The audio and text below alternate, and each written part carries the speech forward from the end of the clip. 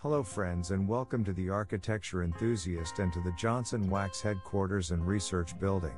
Designed by the architect Frank Lloyd Wright, is a landmark of modernist architecture located in Racine, Wisconsin.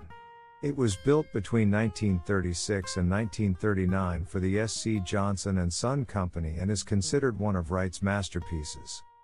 The building's most distinctive feature is its central atrium that runs the full height of the building and is surrounded by offices and meeting rooms. This atrium, whose roof is punctuated with many skylights and supported by a forest of slender lily pad-like columns, allows natural light to penetrate deep into the building's interior. The tree-like core of the Johnson Wax Building Research Tower functions as the central support structure for the building. The circular pattern of the ribs distributes weight evenly and provides stability, while the large surface area of the roof helps to reduce wind loads on the building.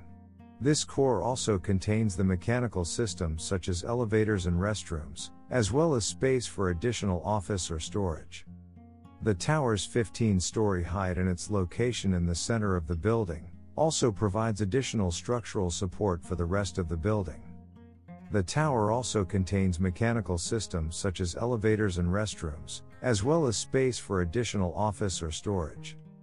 The open design of the tower allows for natural light to penetrate deep into the building, reducing the need for artificial lighting and improving the overall work environment. The floors themselves are suspended from the ribs using a system of steel beams and cables, creating a clear and open interior space. This design allows for maximum flexibility in the use of the space, and provides an unobstructed view of the tower's unique rib structure. The open design of the tower, with its absence of interior walls or columns, also allows for natural light to penetrate deep into the building, reducing the need for artificial lighting and improving the overall work environment.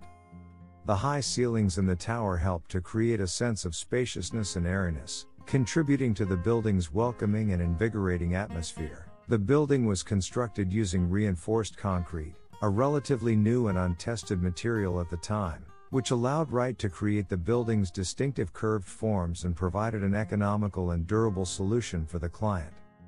The interior of the building is lined with Wright's signature Cherokee Red color, creating a warm and welcoming environment.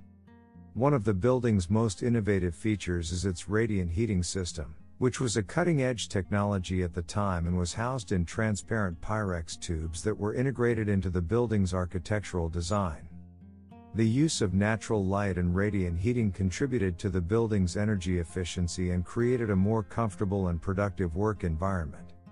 The Johnson Wax Headquarters and Research Building is an important example of Wright's philosophy of organic architecture, which emphasized the integration of the building with its natural surroundings, the use of natural materials, and the creation of spaces that promote a sense of well-being and comfort. The building's innovative design and use of materials make it a unique and important work of modernist architecture, and it continues to be studied and admired by architects and design enthusiasts today. In addition to its innovative design and use of materials, the Johnson Wax Headquarters and Research Building also showcases Wright's attention to detail and his commitment to creating functional and aesthetically pleasing structures.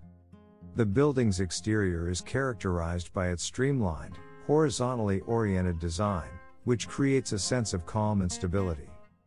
The building's interiors are equally well designed, with a focus on ergonomics and comfort, including adjustable desks and chairs and a spacious central atrium that provides a communal space for employees to gather.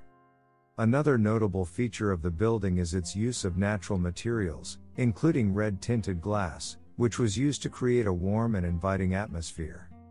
The building's overall design also takes advantage of the natural landscape, with large windows and an open floor plan that allows for an unobstructed view of the surrounding gardens and greenery. Wright's design for the Johnson Wax Headquarters and Research Building also incorporated elements of his Usonian architectural style, which was characterized by its focus on simplicity, affordability, and functionality. Wright thought that the use of modular design and the use of prefabricated components would allow for efficient construction and cost savings. In reality, due to the uniqueness of the design, the building was significantly over budget. Today, The Johnson Wax Headquarters and Research Building is a National Historic Landmark and is considered one of Wright's greatest works.